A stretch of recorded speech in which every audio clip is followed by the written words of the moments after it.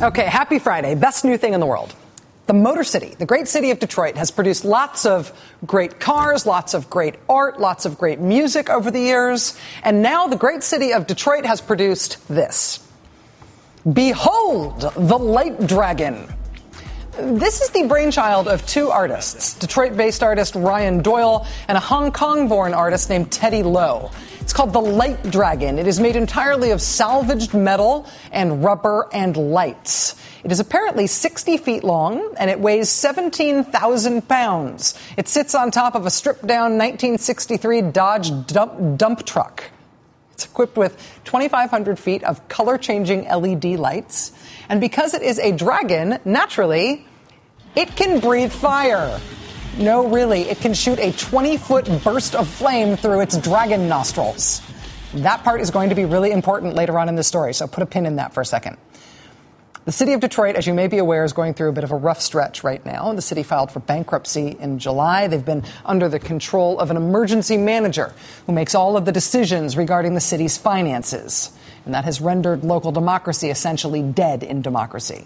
One of the things that emergency manager did in the city recently was that he hired Christie's auction house to appraise the art that is housed inside the amazing and iconic Detroit Institute of Arts. The Detroit Institute of Arts is one of the country's greatest art museums. It has a world-famous collection of Rembrandts and Michelangelos and Diego Rivera's like you wouldn't believe. It is a truly incredible collection of art, and it is owned by the people of Detroit. It's municipal owned. The city owns the collection. It belongs to Detroit and its people. And when the emergency manager announced that he was having the entire place appraised to find out its cash value, like in case he was going to sell it off, Detroit started fighting back. And part of the way they have been fighting back is with art.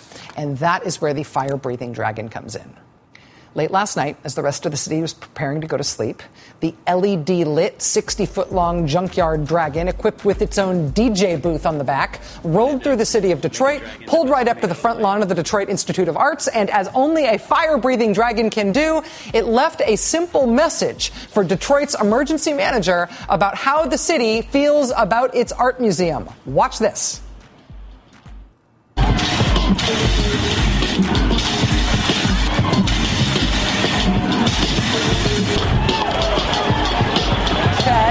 Save the art. If you're going to try to send a message to the powers that be in your city, that is one way to do it. Set your fabric-wrapped metal sign on fire with the flames you shoot 20 feet out of your dragon nostrils. The artists who created that performance stunt made their escape shortly after setting their protest sign alight. The sign was then extinguished by dragon artist supporters and also by the fire department. However you have been making your political case, however you have been trying to convey your political feelings, you need to know that out there somewhere, there are dudes in Detroit who are getting their political point across with fire-breathing LED 60-foot dragons that breathe fire and that have a DJ booth on the back.